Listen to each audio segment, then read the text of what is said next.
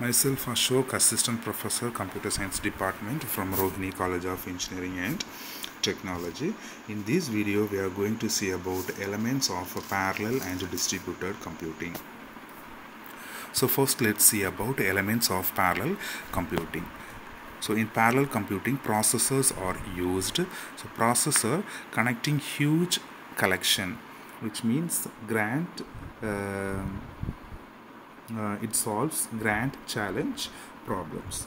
Processing of multiple tasks simultaneously on multiple processors is called parallel processing. Programming on a multi-processor system using the divide and conquer technique.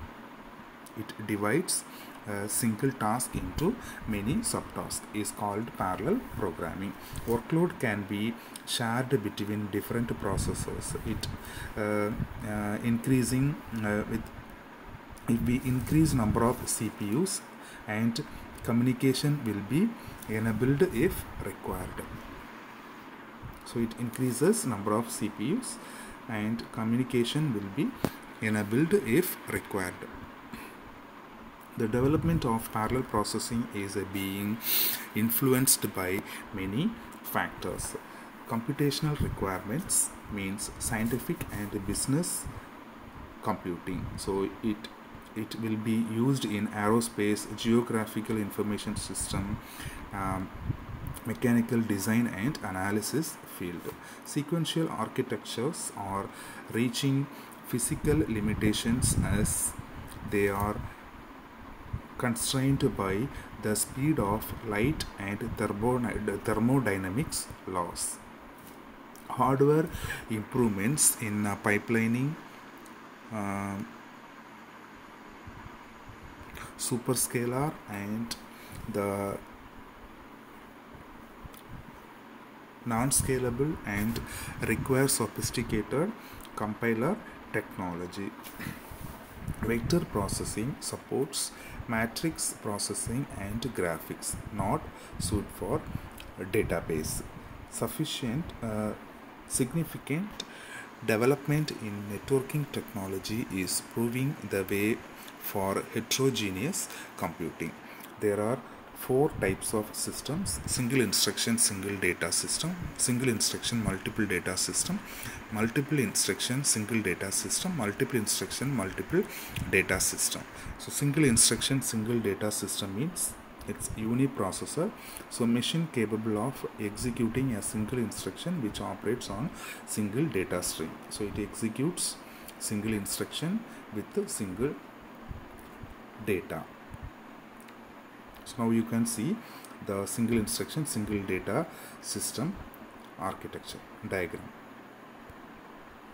Next, single instruction multiple data stream, which means the computing system is a multi-processor machine capable of executing the same instruction on all the CPUs but operating on single data on different data stream.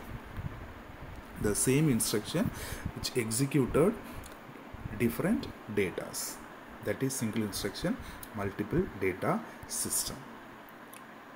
So you can see the diagram of single instruction multiple data systems. The third one is multiple instruction single data system, which means multiprocessor machine capable of executing different instructions on different PEs. PE means program elements, process element, but all of them operating on same data set. Here the processor is different and data set is same.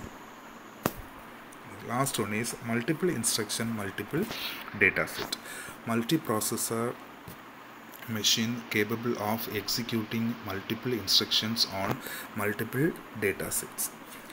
Each element in the multiple instruction multiple data set model has separate instruction and separate data streams. So now you can see the shared memory of multiple instruction multiple data architecture.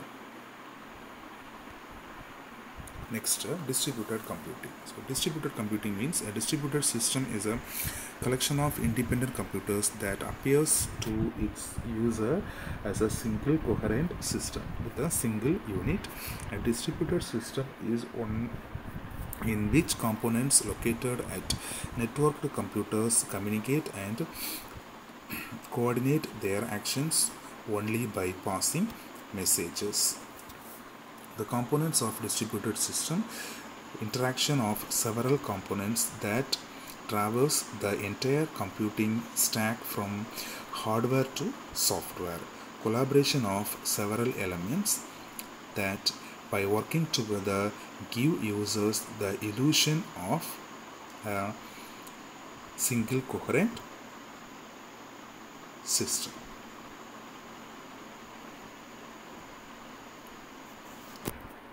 The bottom layer of a distributed system is computer and network hardware.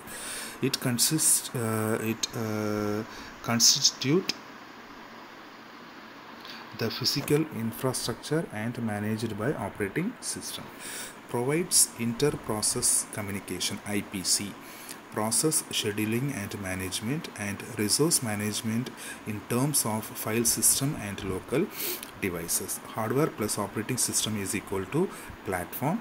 Then hardware plus operating system plus specialized software is distributed system. The middle layer of distributed system. The middle layer is to build a uniform environment for the development and deployment of distributed applications by relying on services offered by the operating system.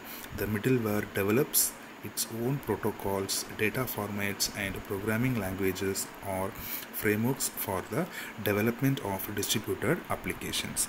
It hides all the heterogeneities of bottom layer. Thank you so much.